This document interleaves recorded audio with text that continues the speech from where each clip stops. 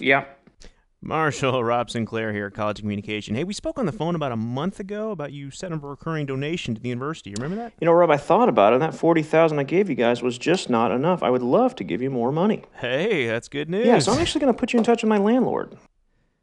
Your landlord. Right. I mean, you're calling because you want my money.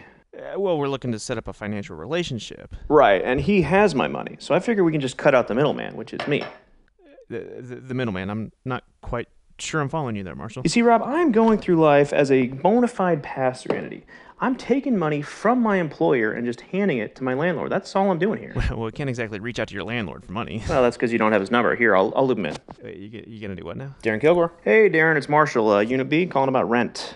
Yeah, what's up? Yeah, I got Rob Sinclair from College of Communications. Hey, Darren. Yeah, and he's calling because he wants my money, and you have my money, so I figured you guys can sort it out.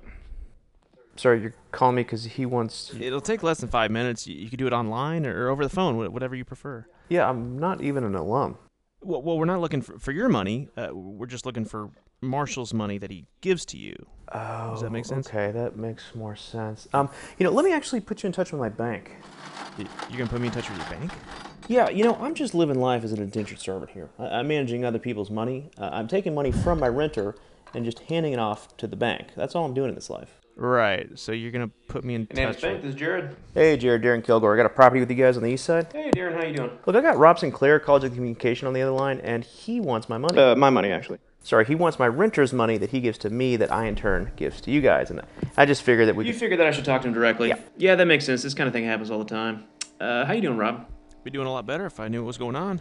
Rob, I would love to give you Marshall's money that he gives to Darren, that he gives to us. The problem is, we give that money to the state. It's kind of like feudalism, but so complicated you don't really connect the dots. Does that make sense? No, but I take it you're gonna put me in touch with the state. Rob, I'll do you one better than that. The state is just this giant inflated behemoth that wastes money left and right.